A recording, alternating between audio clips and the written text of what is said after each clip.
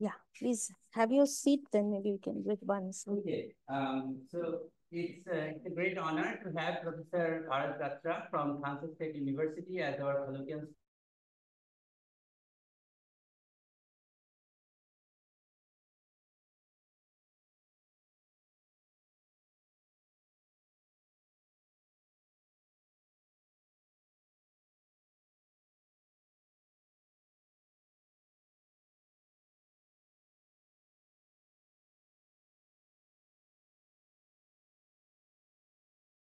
career and has obtained many honors and awards. And I will not, delay his talk further by mentioning many of those.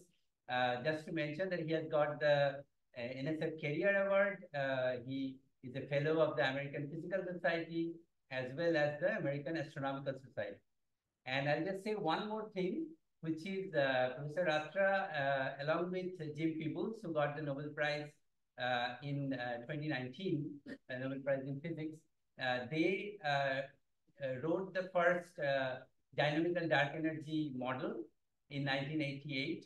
And I'm very glad to see that we will talk about some of those and even obviously more modern, more up-to-date work related to similar things today. So without further delay, Professor Ratra. Yeah, sir, can you unmute yourself because you are unmuted. Yes. So.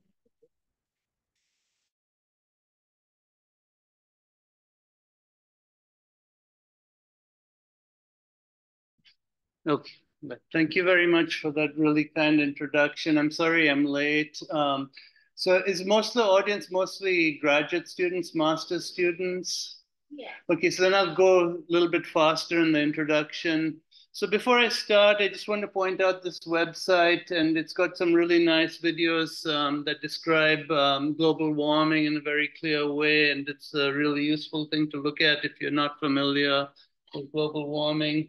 So I'm a cosmologist, so I'm interested in structure on very, very large scales in the universe and how it evolves in time. And this is a really exciting time to be working in cosmology. I mean, all of you are familiar with all these great telescopes, for example, James Webb, and that's just one example. And they're getting a lot of really nice data that's reinforcing two very striking results.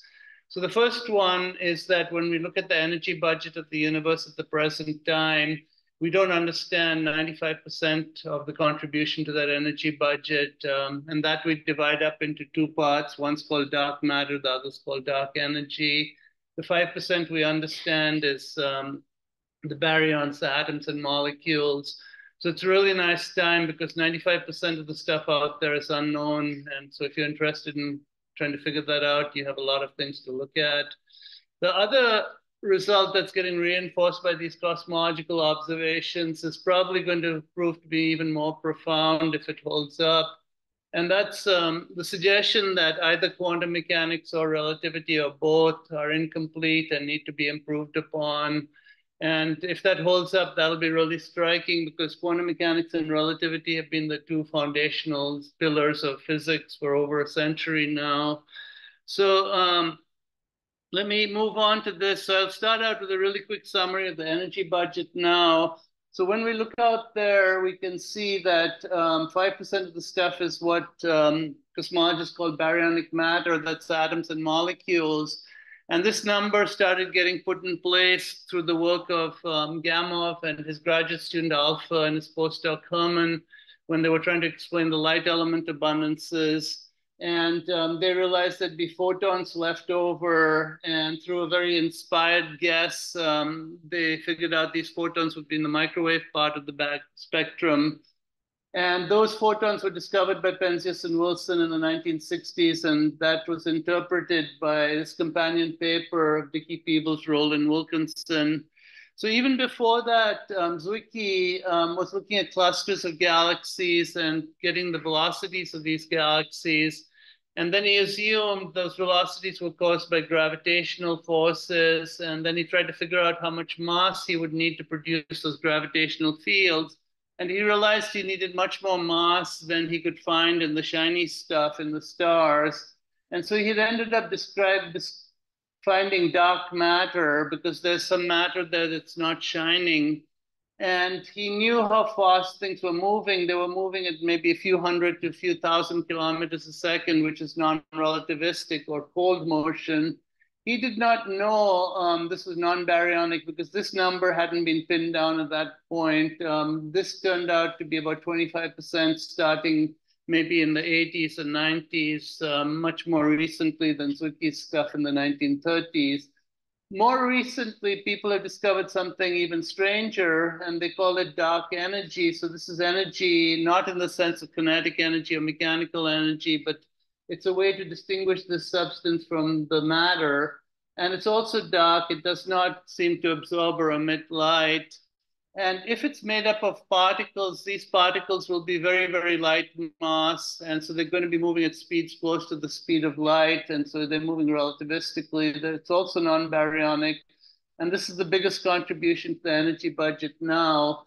And this is what was discovered in these measurements of the supernovae in 1997, 1998, where they found the accelerated expansion.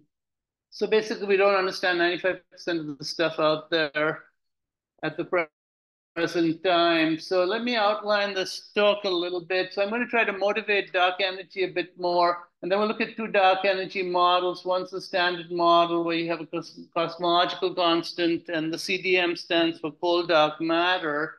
Then I'll turn that cosmological model into a dynamical scalar field model, where I'll give the scalar field a potential energy density and let that change gradually in time. And a lot of data analysis is done in terms of this fluid model, the XCDM model. So I'll talk about that a little bit also. So we're going to take these models and make predictions for observations and then compare the observations that we have to the predictions we make and end up constraining the model parameters that way. And I'll talk a little bit about the transition from the past when the expansion was decelerating to the time now when it's accelerating. And if you have time, I'll talk about measurements of the Hubble constant and measurements of spatial curvature and open issues. So the issue in cosmology now is we have pretty nice data, but we're not doing particle physics. We don't have results that we can go back into the lab and reproduce. We have this one universe and we have data. And it's very difficult to come to any model-independent conclusion. So the best thing you can do at present is to make a cosmological model, a physically consistent one, with 5 or 6 or 7 or 8 different parameters, and then just try to constrain those parameters. And this way you can do analysis of very different data sets. You can do the CMB, baryon acoustic oscillations, and then compare your results. And if your results agree, then you're happy with your cosmological model. If your results don't agree, then that's either telling you your cosmological model is ruled out or there's some systematic errors in your data and there's something wrong. And so you can make progress like this, and you can combine constraints from different data sets. So we know that the universe is expanding. This is Hubble's law. Slipher measured the redshifts. And then Humason went back and redid those. And from Doppler's formula, because these are nearby, you can use the usual Doppler formula. And now you have to use the relativistic formula. You can get the velocities at which these galaxies are moving. And they turn out to be proportional to the distance. So Hubble went, and in the beginning, he used Henrietta Leavitt's formula for period luminosity of Cepheids, and that's how he got distances. And so you have a linear relation between the velocity, recession velocity and the distances, and the constant of proportionality is the Hubble constant. And this is my favorite value of the Hubble constant, somewhere around 68 or 69. And it's been that way for me for the last 20 years or so.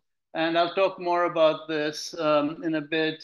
So this is one of the really famous measurements of the Hubble law. It's from Wendy Friedman's group from 2001. She was the PI on one of the key projects of the Hubble Space Telescope. And the recession velocities on this axis, the distances are here. These are the residuals. You can forget that the distances are here. This is the best fit line then. And the slope is the Hubble constant. It's about 72 kilometers per second per megaparsec then. And I still favor around 68 or 69. And this number is consistent with many, many measurements of the Hubble constant. So here's an example of the issues that some measurements of the Hubble constant lead to. So certain groups get a higher Hubble constant, maybe around 74 or so. And this number is from 2011. It's much tighter now. It's roughly 74 plus or minus 1. And here's the 68. So what I've done is I've taken these data from WMAP, large-scale CMB, small-scale CMB from Akbar, ACT, and SPT, and galaxy clustering data from SDSS, and fit this to a model. This is the flat lambda CDM model, and marginalized over all the other parameters and just left H naught here, and the number of degrees of relativistic degrees of freedom, so usually called neutrinos. In the standard model, we have 3 neutrinos, and I'm just going to leave that as a parameter, and I'm going to use priors from these Hubble constants. So the just Gaussian priors with the width being 2.4 and 2.8, and you can see that the red ones, 1 and 2 sigma, don't overlap with the standard model of particle physics. Number of degrees of freedom for neutrinos, they're away a little more than 2 sigma. The blue ones are consistent at 1 sigma. So it's pretty striking that the standard model of particle physics favors 68 over 74, because if you go back 20 or 25 years, we couldn't decide between 50 and 100. So we have an expanding universe, so we have preferred observers, and so you have to be careful when you phrase things. You have to phrase them in terms of these guys, the cosmological observers, those guys who are locally at rest with respect to the expansion. And so we'll assume the cosmological principle, which is kind of the generalization of the Copernican principle, that is, no matter where you are, if you observe the universe, it's going to look the same to you. And it's going to look spatially isotropic. So if it looks spatially isotropic for more than 2 points in space, then there's a theorem in geometry that tells you that it's spatially homogeneous.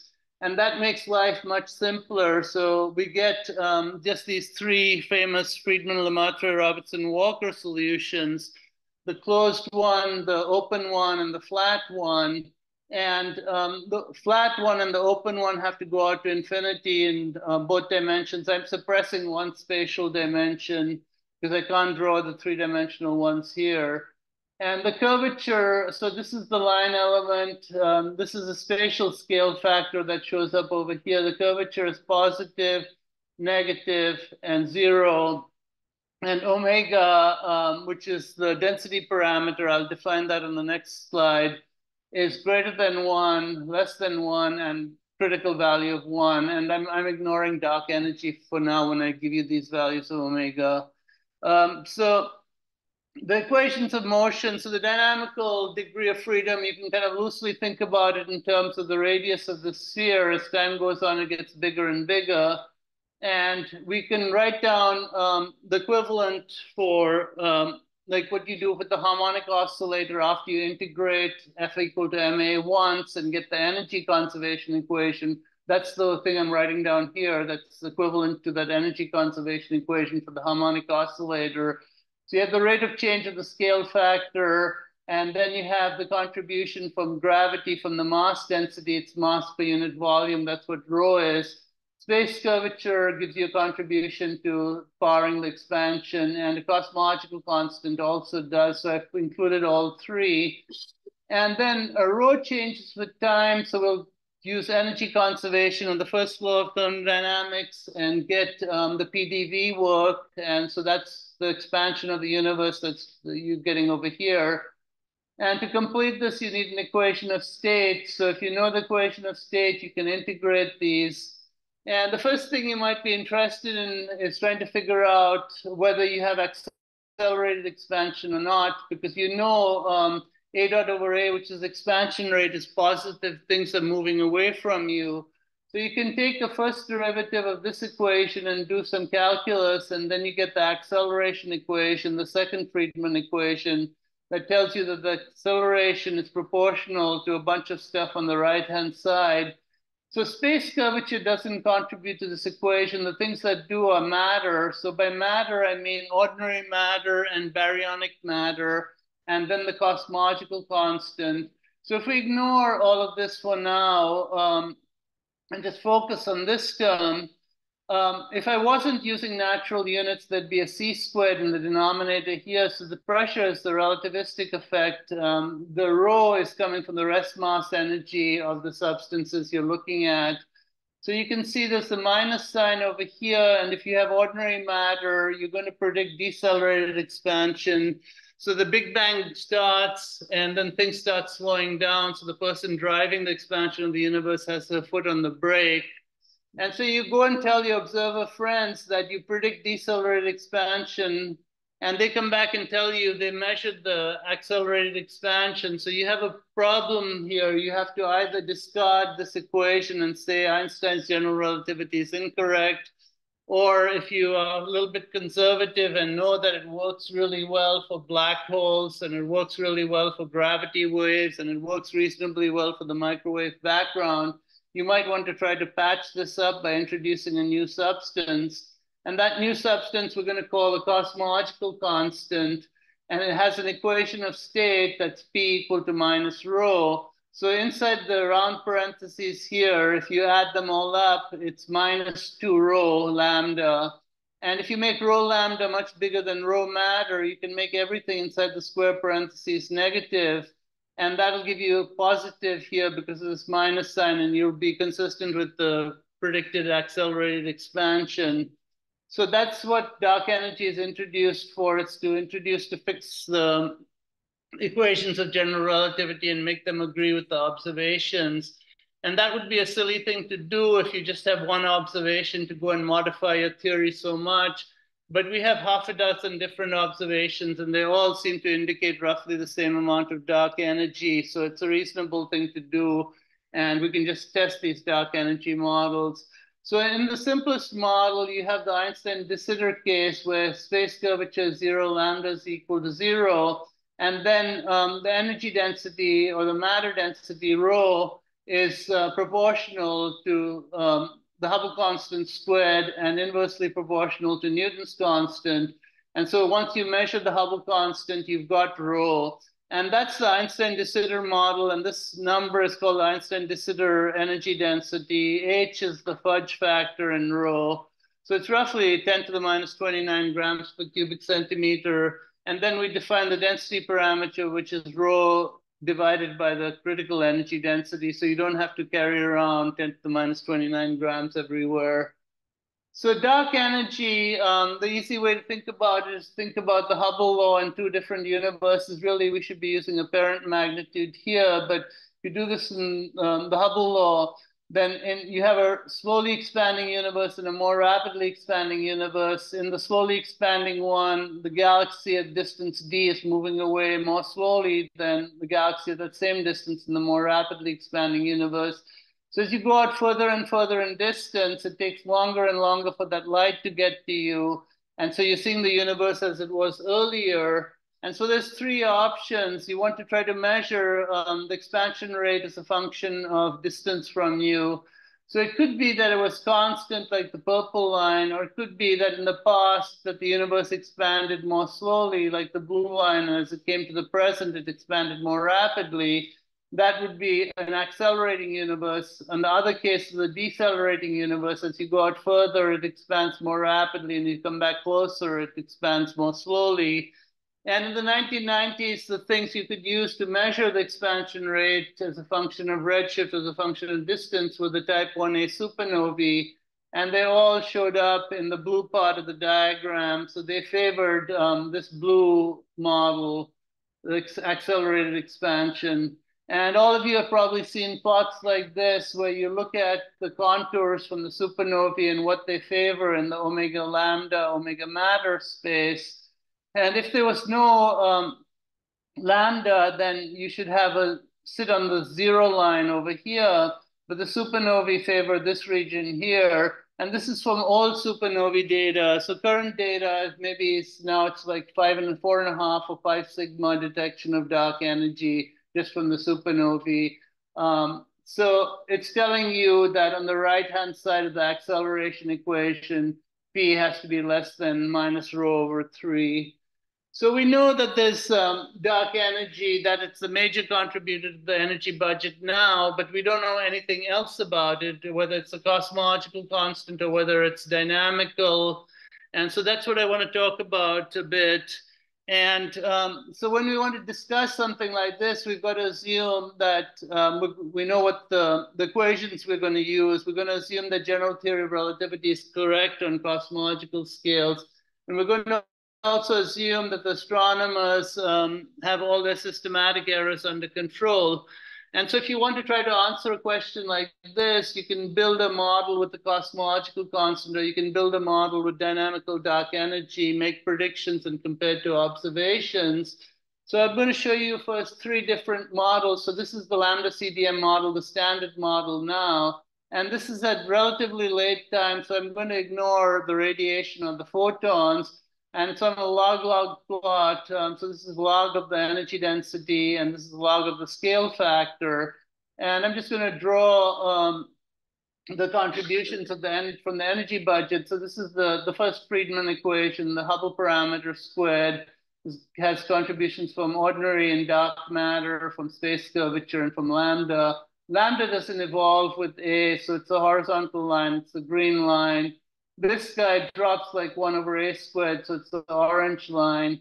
And both these guys, the dark matter and the baryonic matter, are effectively pressureless. So their energy is coming from rest mass energy. And so it's 1 over A cubed. It's just the volume in the denominator.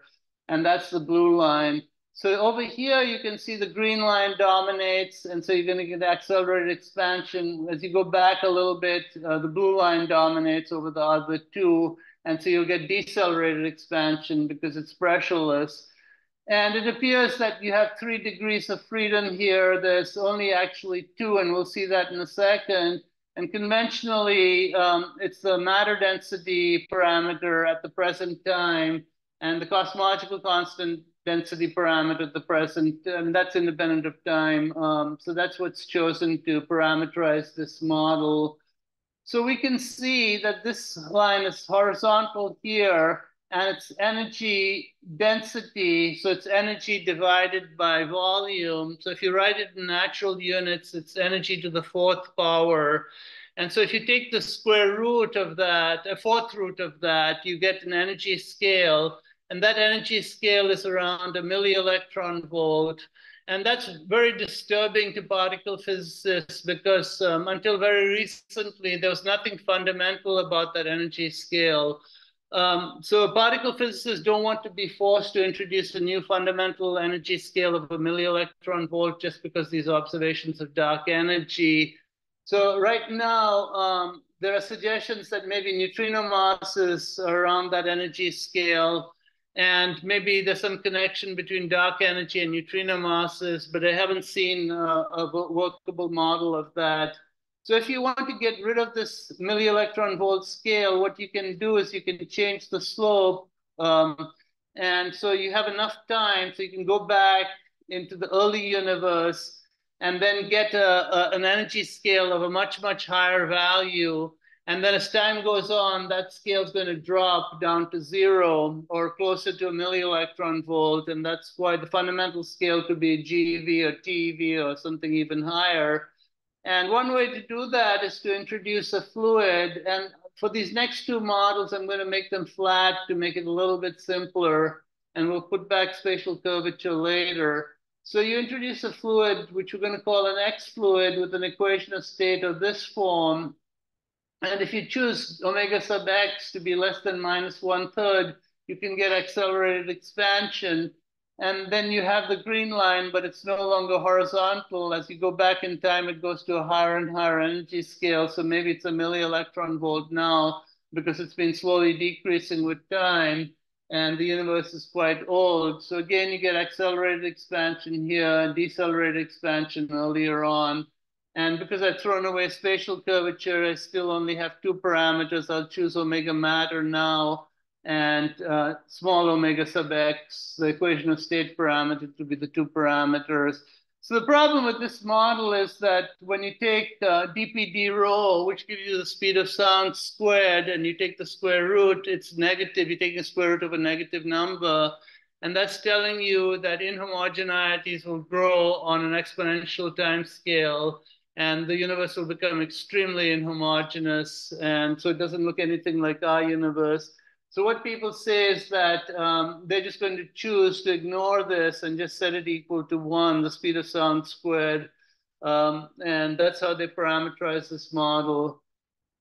So one way you can make this consistent is to introduce a scalar field with the potential energy density. And the potential energy density, so the contribution, so we get the Friedman equation. Now, instead of rho sub x, you get rho sub phi. And because you introduce a scalar field, rho sub phi is the kinetic energy piece. So that's a phi dot squared. And then a potential energy density. So that's the inverse power law potential energy density that we introduced in 1988. And I'll come back and explain why this is interesting. But it's a dynamical variable now. And so you need to also solve the Klein-Gordon equation in the expanding universe. So again, I've chosen it to be spatially flat. So I just have 2 parameters, omega matter now, and this parameter alpha, which is the index of the potential energy density. And this is special because with K is the normal. We have special curvature as K. this is sorry, this is should be kappa. Yeah, so this is 0. This is kappa. Yeah, it's not spatial curvature. It's another parameter. It's just a normalization of the potential energy density. And yeah, I'll have to change that. Thank you. So it's spatially flat, and this is a nonlinear potential energy density, and it gives you an attractor solution for the scalar field and for the expansion of the universe. And that's really useful because it doesn't depend on the initial conditions you give the scalar field. Lots of initial conditions will be drawn to the solution. It's also useful because this solution wants to make the dark energy come to dominate no matter whether you have matter or even if you go back into the radiation epoch. So it's subdominant in the past, and then it comes to dominate. And that's one problem with the cosmological constant, why it contributes roughly the same amount of energy density as other things now. And maybe this explains why we're transitioning now to a dark energy dominated epoch. And it also gets rid of this MEV scale. So I want to make predictions from these models, and for illustrative purposes, I'm going to use older data because the error bars are bigger and you can see the contours more clearly. So I look at supernovae data, baryon acoustic data, baryon acoustic oscillations, Hubble parameter data, and growth factor as a function of redshift. And let me just illustrate how we do this. So instead of using scale factor, we work in terms of redshift, which is the 1 plus redshift is the ratio of the wavelength that you observe compared to the wavelength at the time it was emitted. And in terms of scale factor, it's a ratio of the scale factor now to the scale factor when the radiation was emitted. And so we can rewrite the Friedman equation in the lambda CDM model in terms of redshift. And so this is the matter contribution. It was 1 over a cubed. So you get 1 over 1 plus z cubed, 1 plus z cubed, and omega curvature divided by a squared. So it's 1 plus z squared and omega lambda. And you can see that if you look at this at the present time, the Hubble parameter becomes the Hubble constant and they cancel out. And 1 plus z is 1 in all cases. So you get omega matter plus omega curvature plus omega lambda now equal to 1. So you have a sum rule. And even though it appeared there were 3 degrees of freedom, omega matter, omega lambda, and omega curvature, there's only 2 because the sum rule has to be obeyed. And this is the expansion function. The square of the expansion function is just this quantity over here. So you can predict the Hubble parameter as a function of redshift, as a function of the parameters of your model, as a function of the Hubble constant in terms of this quantity here. And so once you have this prediction, you can look at the observations at those redshifts and then use chi-squared or maximum likelihood or whatever you want to constrain the things you'll constrain, because your input is going to be the redshift Z, and it depends how you treat the Hubble constant. We'll come back to that later, but you effectively can constrain these cosmological parameters. And so I'm going to do this in a lot of these models for a lot of different data sets. So I'll show you plots like this. In this corner, we have the lambda CDM model. In this corner, the X CDM model. In this corner, the phi CDM model. And they're two-dimensional because there's just two free parameters, omega lambda, omega matter, W sub X, omega matter, alpha, and omega matter. And we're going to, sorry, take these data and get constraints. So I'll start out with the type 1a supernovae. This is an old data set from 10 years ago. And we're going to derive constraints. So you'll get these contours here. So there's 1 sigma, 2 sigma, 3 sigma, and best fit, 1 sigma, 2 sigma, 3 sigma, and best fit, 1 sigma, the two interior ones, 2 sigma, 3 sigma, and best fit. And there's also some other lines over here. So this bold dashed line corresponds to zero space curvature in this model. So when you're up here, you're closed, and when you're down here, you're open. This corresponds to the flat lambda CDM model with W sub X equal to -1. So over here, you expand, your expansion is slower than in the lambda CDM model, and here it's faster than the lambda CDM model. And this line over here corresponds again to a flat lambda CDM model. So every model on this line and on this line and on this line is identical if you choose the same value of omega matter. So a model with omega matter of 0.3 here is exactly the same as a model with omega matter of 0.3 here. And it's exactly the same as the model with omega matter of 0.3 here. So we can look at what these data are telling us. And they're telling us some really general things. So first, the contours are all, okay, so this is the difference when you have current acceleration will be above this, current deceleration below, current deceleration above it, current acceleration below, current deceleration here, current acceleration here. So most of the data contours are in the region where you have current acceleration. So it doesn't matter what model you use to analyze the supernova data with, they're going to always predict accelerated expansion. So the other thing you can notice is that the standard model, which is omega matter of about 0.3 and omega lambda of about 0.7 and curvature close to 0, is well within the 1 sigma contour. And it doesn't matter what model you use for that analysis. So omega matter of 0.3, omega lambda of 0.7 is around here. It's inside 1 sigma. Omega matter of 0.3, omega lambda of 0.7 is here. So the standard model is completely consistent with these data. But there's lots of room for space curvature. The contours are pretty broad. There's lots of room for dark energy dynamics. The contours are pretty broad. So we can go to the next data compilation, which is the baryon acoustic oscillation data. And immediately you see something very interesting. So if you focus on this plot and look at the way these contours are aligned and compare them to the way the supernovae contours are aligned, they're almost orthogonal. So you can kind of see what's going to happen when you combine baryon acoustic oscillations with supernovae. They're going to constrain you to a much tighter part of parameter space. But before we do that, let's just look at what these baryon acoustic oscillations tell you. Again, most of the parameter space favored by the data is in the accelerated part. The standard model is quite consistent in all cases. It's right almost near the center of the 1 sigma contour. And there's lots of space for space curvature and for dark energy dynamics. And you can do this with the Hubble parameter data. So here we're going to include H naught as the prior. So we have two sets. We have 68 and 74. And then we marginalize over H naught. So the solid lines are those with the H naught prior of 68. The dashed dotted lines are those with the H naught prior of 0.738. And you can see the contours move maybe by half sigma. It doesn't move a lot, but there's an issue here. And so you can kind of think of this as a systematic issue.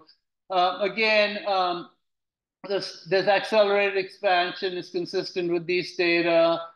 And the standard model is consistent with them, and there's space for spatial curvature and for dark energy dynamics.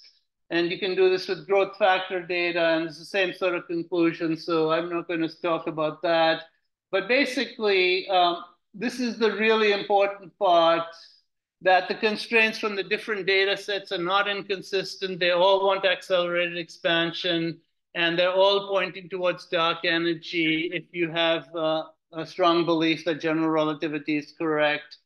So the individual data sets are consistent with the standard model with omega lambda of about 0.7, omega matter of 0.3, and they don't rule out space curvature, dark energy dynamics. So obviously the next thing is you do 2 data sets at a time, and this is supernovae and BAO. And the part of parameter space they favor when you use 2 data sets are much smaller. You can compare to the older plots I showed you.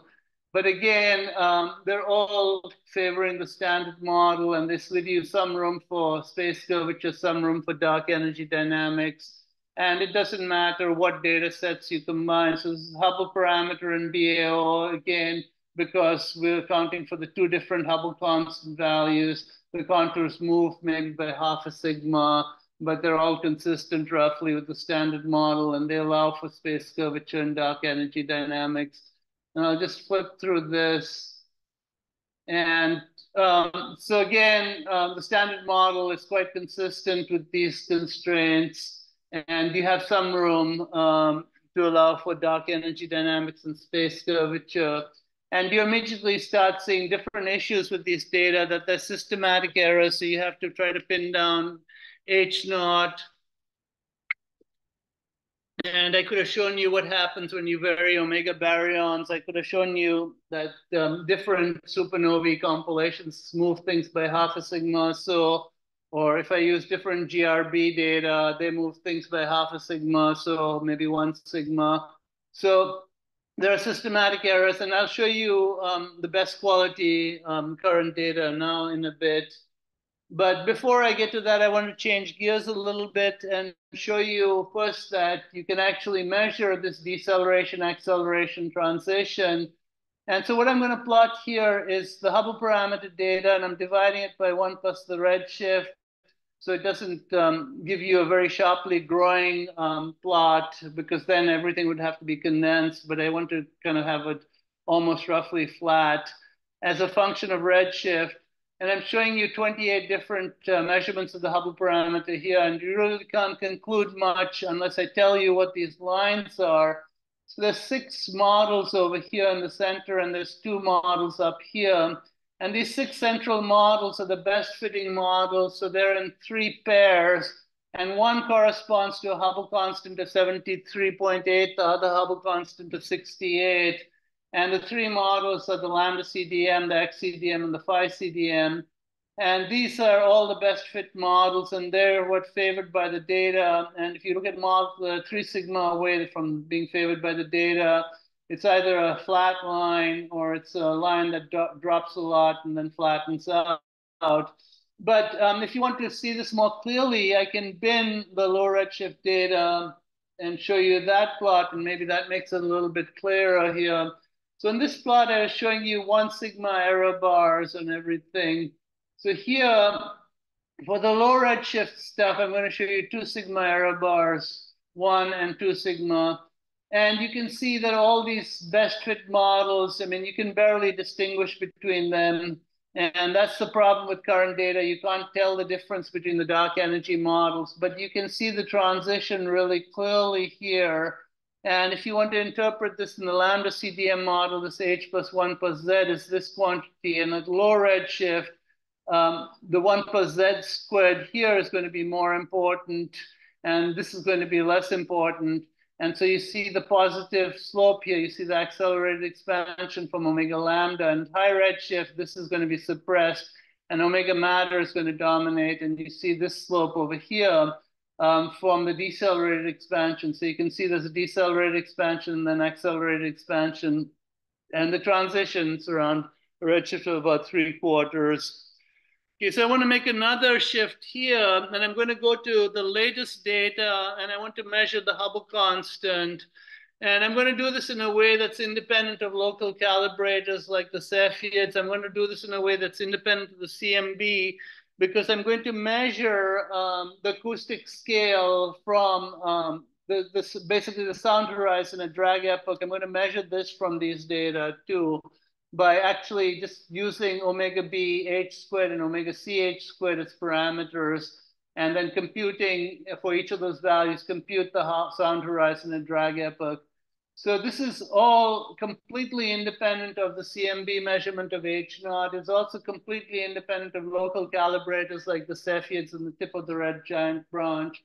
So the data I'm going to use are baryon acoustic oscillation data that go up to a redshift of about 2.3, Hubble parameter data that go to a redshift of 2, supernovae data that go to a redshift of 2.3, quasar angular size data that go to a redshift of about 2.7, reverberation measured quasar data, both the MG2 line and the C4 line. MG2 data go up to a redshift of 1.9, and the C4 go up to a redshift of 3.4, and Amati correlated gamma ray burst data that go up to a redshift of 8.2. And I'm going to fit these to 6 different models, the flat lambda CDM non-for. How do we get the HC data? So we get it from cosmic chronometers. Oh. So yeah, it's comparing galaxies. So we can talk about that later. So we'll fit these models to these data and just marginalize over everything, and you get the Hubble constant. So it's between about 68.9 and 69.5. So it's somewhere the best fit, if you just say the best fit from these 6 models, is somewhere around 69.2 or 69.3. But I'll kind of use the 69.5 lambda CDM, flat lambda CDM value. The error bars are all about plus minus 2.4. So this number that I was using earlier, this was from 2001, and it's a median statistics analysis of 553 measurements of the Hubble constant. There's about 800 now. So the Hubble constant is the most measured parameter in science. So this number, what we're getting now, maybe 69.5 plus or minus 2, is more consistent with this. And also with Wendy Friedman's group, using the tip of the red giant branch to calibrate supernovae, and then using the supernovae to get out further to get the Hubble constant. Her group gets 69.8 plus or minus 1.7. Well, Adam Rees's group, when he uses Cepheids and supernovae, get about 73 plus or minus 1. So there clearly is a Hubble tension. Low redshift measurements of the Hubble constant do not agree with each other. So this is the really important point. There's not, we cannot say at present that there's a Hubble tension between low redshift and CMB, but there is a problem at low redshifts of measuring the Hubble constant. And if you cannot sort that out, you can't say anything about a Hubble tension between the CMB and the low redshift measurement of the Hubble constant, which is what people usually mean by the Hubble tension now. So the CMB gives you maybe 67.5 plus or minus a half from Planck. But if you go to the other CMB experiments, ACT and SPT, they're also completely consistent.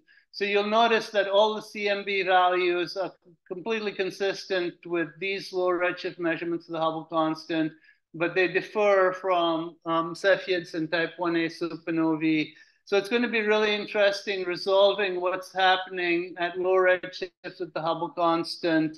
And maybe the tip of the red giant branch and this median statistics analysis, their error bars are pretty large. And maybe this is what the number will turn out to be eventually, because they're not that far away. I mean, this number, the 69.5 plus or minus 2.4 is only about 1.5 sigma from here. And if we can get tighter error bars by using more data, then treatment supernova sample and the real supernova sample, are they the same? They're roughly the same, but they're not quite the same. Yeah, the big issue is the calibration between tip of the red giant branch and the Cepheids. And I mean, yeah, you can go look at the papers and see. And I mean, that's a big problem right now. Okay, so I don't know how much time I have. Did you want me to stop or you want me? Okay, so okay. So the next thing I want to do is talk about space curvature. So some of you are probably aware that the Planck data by themselves favor a mildly closed universe.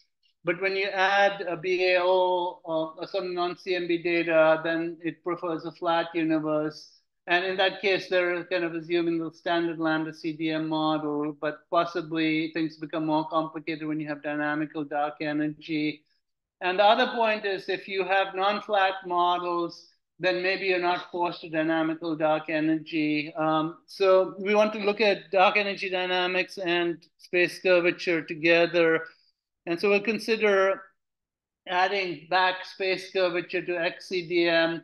And so I'll put in this orange line, and now we have three parameters: omega matter now, omega curvature now, and W sub X, so omega sub X. And I'll put back in the curvature in the phi CDM model. And so we have three parameters: omega matter naught, omega curvature, and alpha now. And at first, I won't use the CMB data because for the CMB, you need to have a power spectrum. But I'll just use this most recent data, non-CMB data compilation. And I'll just tell you the results. So we've looked at every single constraint from each of these data sets individually, and we made sure that they're consistent with each other before we did a joint analysis. And along the way, we've had to discard a number of data sets that people have been using in cosmology, and then we discovered problems with them. So one of them is the X-ray UV luminosity quasars, which people have been saying that they disagree with the standard model, and its constraints are just not consistent from model to model, and it's also not consistent between high and low redshift QSOs. And it turns out that's because there's dust that's affecting these data. And we also looked at reverberation measured H beta data, and that's also not consistent from model to model, so we didn't use that. We used starburst galaxy data, and that's also not consistent from high and low redshift starburst galaxies, so we didn't use that. But if we use these data, so we find that they're roughly consistent with flat geometry in all the 6 models we looked at. The deviations are at most a little bit more than 1 sigma. But dark energy dynamics seems to be favored by about 2 sigma in these models. So the next thing you want to do is, okay, let me just kind of introduce one of these new data sets, the reverberation measured MG2 and C4 quasars. So what we have here is an AGN, which has a supermassive black hole, and then there's the clouds around it that give you the broadline emission. So energy goes out from here, flows out, and if you can measure how that flux from the central, around the central black hole fluctuates in time, then you can see those same sort of peaks and troughs from the broadline stuff.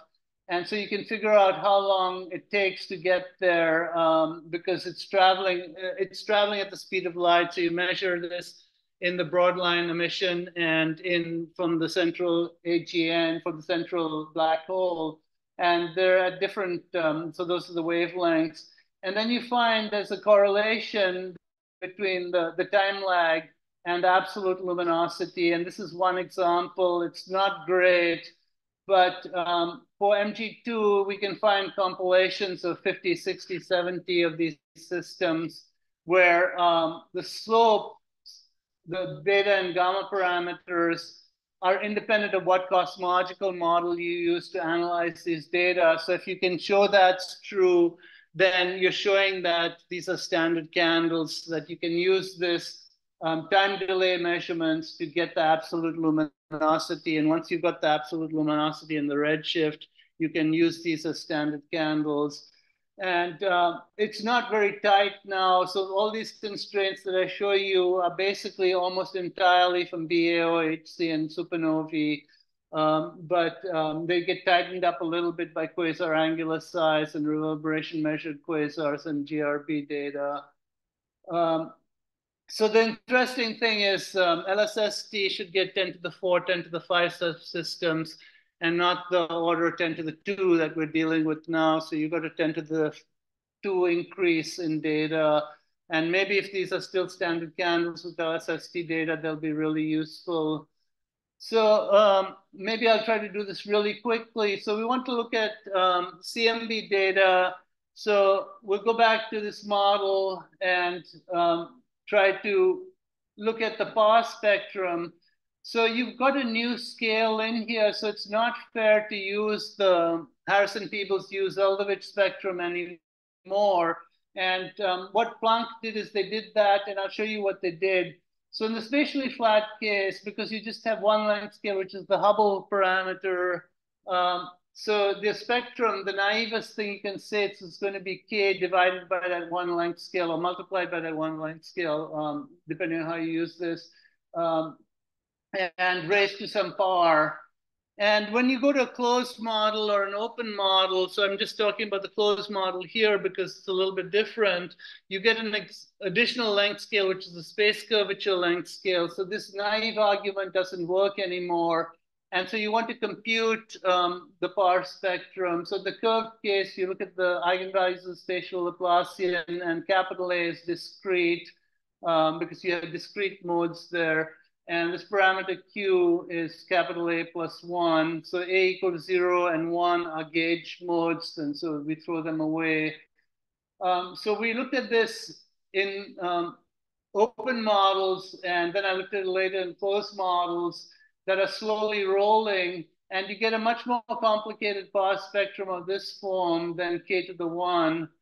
And because tilt is really important, so what Planck did in their analysis is they took this slowly rolling result and multiplied it by k to the n minus 1 to get tilt.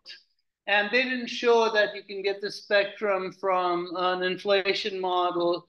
I'm working with Alan Guth and Mohammed Hussein Namju on trying to see if we can get this from an open or closed inflation model. We're more interested in closed right now, so we're focusing on closed. And we find that from numerical computations that you can get a spectrum that's close to this. So maybe what Planck did was reasonable, but you can also do another calculation, and I did that in a more rapidly evolving inflation model with a complicated potential. So if you want to see it, you can go look at this paper because the expressions for the potential are really complicated. And I'll just show you what the power spectrum looks like in the closed case and the open case. So the straight line is the best fit tilted flat lambda CDM model, the blue line. And then I'm showing you the closed models relative to it. So if you don't tilt the closed models, you get the green line, and it's a green line over here, the dashed line. The dots correspond to where you have power because it's discrete. So the model that Planck used is the black line over here, and this model is the red line. So you can see they're relatively close, but they are different. And if you go over to the open models, again, they're slightly different. So you can do the computation and compare to data. So the data I'm going to use, what I'm going to call P18, which is the TT, TE, and EE data points at various L's, and then the low E stuff, which comes from their map analysis, that's L of below 29 and lower, I believe. And then I'll also use the gravitational lensing data from Planck. And then from non-CMB data, I'll use 16 BAO measurements, including 4 growth factor ones and 8 individual growth factor ones. And the Pantheon, the older Pantheon and DES supernovae, and age Hubble parameter measurements. And I'll look at 6 models, the flat tilted model, the non-flat tilted model with the Planck power spectrum, the non-flat tilted model with this new power spectrum. And these are in pairs. One pair is with capital A equal to 1, the other is with capital A varying. So this is the lensing consistency parameter. And this has been introduced because the Planck data seems to be a little bit smoother at some high L regions than you'd expect in the standard lambda CDM model that best fits these data. And some people think that this might be due to gravitational lensing of those points. And so they introduced this parameter AL, and it parameterizes how much of the gravitational lensing potential correlation function you're going to include in your analysis. And for consistency, you expect AL to be 1 at the end of this analysis. This is not a physical model that explains that extra smoothing in the Planck data, but it's just a consistency test. And we have felt we had to introduce this because there's some degeneracy between omega curvature and AL. And so we didn't want to just fix AL and just look at omega curvature then. So this is a very complicated slide. So I'll start out first with AL equal to 1, and then look at AL varying models. And with AL equal to 1 models, I'm going to look at the consistency between different data sets in these models. So I look at consistency between the P18 data, which is this part of the Planck data, and the lensing Planck data. And then I look at the consistency between Planck data and the non-CMB data, which is this. And so we're doing this in a couple of ways. We're just seeing whether the constraints from these two data sets are consistent with each other. I mean, you can do this very naively by drawing all the contours and seeing if there's overlap or not. And this kind of condenses a little bit. So we could do this using DIC, deviance information criteria. And this paper has done this with the DIC statistic for gravitational lensing. And there's a slight extension of that in these groups of papers where they have called this thing suspiciousness. And we're using a Gaussian approximation for the suspiciousness and then turning it into how many sigma these data sets are deviant by. So you can see that the P18 and lensing data for the standard model, they're completely consistent. But when you go to the non-flat models, they're deviant by about 2 or 2.5 sigma. And if you do this with P18 and non-CMB, even for the standard model, you're starting to see a 2 sigma discrepancy. And for the non-flat models, for the Planck spectrum, it's 3 sigma discrepant. And for the new power spectrum, it's about 2.5 sigma discrepant. So because these are so discrepant, I'm not going to jointly analyze these data to give you omega kappa, omega k, but 2.5 sigma, maybe I can tolerate, and I'll do a joint analysis, and then I measure omega curvature, and it's completely consistent with flat. So the suggestion that these data sets don't overlap, which is being made in this paper by Di Valentino, Melchiori, and Silk, they're arguing that the data are inconsistent, so you can't conclude anything. But just because the data are inconsistent with each other, you can conclude that this model is not consistent with one of these data sets or both of these data sets. And so it's ruled out. And if it is consistent, it gives you flat spatial curvature. Now I'll let AL vary, and we'll look at, again, the Planck 18 versus non-CMB. And this discrepancy reduces quite a bit. And so it seems to be somehow related to being fixed, the AL being fixed. And so because they're not discrepant, we can kind of combine them and measure omega curvature. And in both cases, they're very, very, very consistent with flat. But the problem comes with when you then try to measure the lensing consistency parameter, it's about 2.5 sigma discrepant from what you would expect, the value of omega equal to 1. And this might be a problem, or it might not be a problem, because ACT and SPT, they have bigger error bars. And when they measure omega A sub L, they're not that discrepant as the Planck case is. And so maybe we just have to wait and see what ACT and SPT and S4 come up with. So I probably should just skip this and just go to my conclusions because I'm running out of time. So I think these are the main issues in cosmology now. What is dark energy, whether the universe is closed, whether AL not equal to 1 is a problem for standard lambda CDM, and what is dark matter. So this one, we're just going to have to wait for more CMB data and see if it continues to be an issue or not.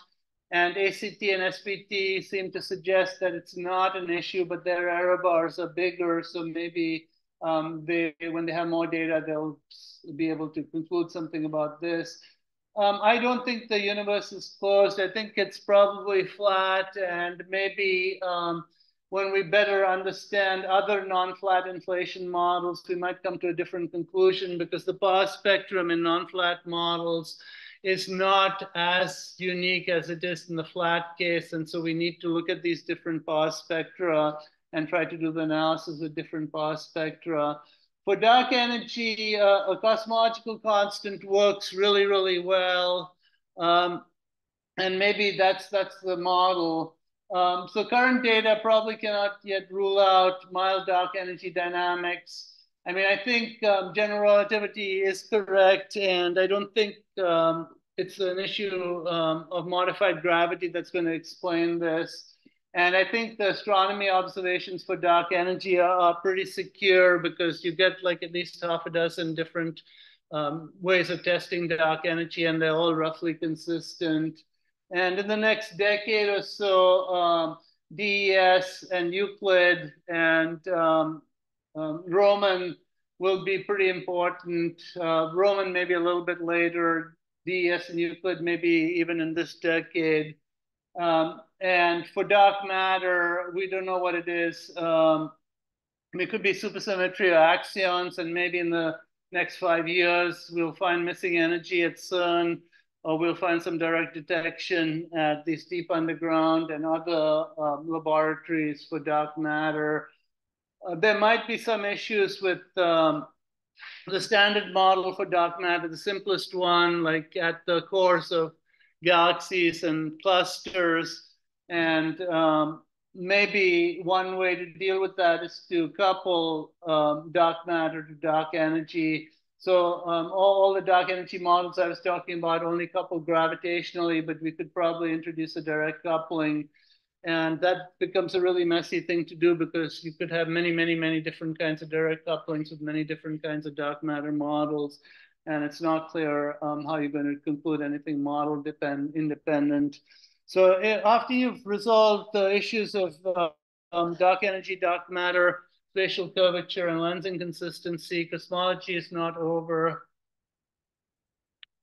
So I'll just leave that up there, so you don't have to worry that your PhD is going to be useless after you've done that and resolved dark energy and dark matter. Thank you.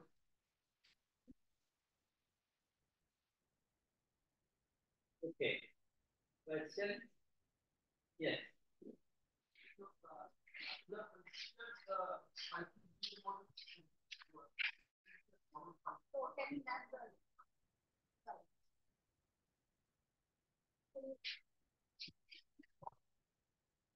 So my question is the following. I mean, you have considered the YCD model, which this potential variables by Q minus alpha. Yeah. Which are zero because it's different vectors. Sorry, I didn't hear the last bit. Yeah, alpha is greater than 0. That's right. But my question is the following. I mean, there are several models that can give rise to dictate stable attractors. So why should I consider this kind of models? Why there's several models that can give you an attractor. The exponential model, which also So the exponential model gives you the wrong kind of attractor. So if you go back to this plot I had, the beginning. Okay, maybe I can go to even this YCDM model plot here. So what the exponential potential model, and you can read this in our 1988 paper. I mean, that's the first model we looked at. So the attractor it gives you as a function of the scale factor, it has exactly the same dependence as the dominant source of energy density in that epoch. So the dark energy density in the matter-dominated epoch will be 1 over A cubed, and the dark energy density in the matter-dominated in the radiation-dominated epoch will be 1 over A4 with an exponential potential.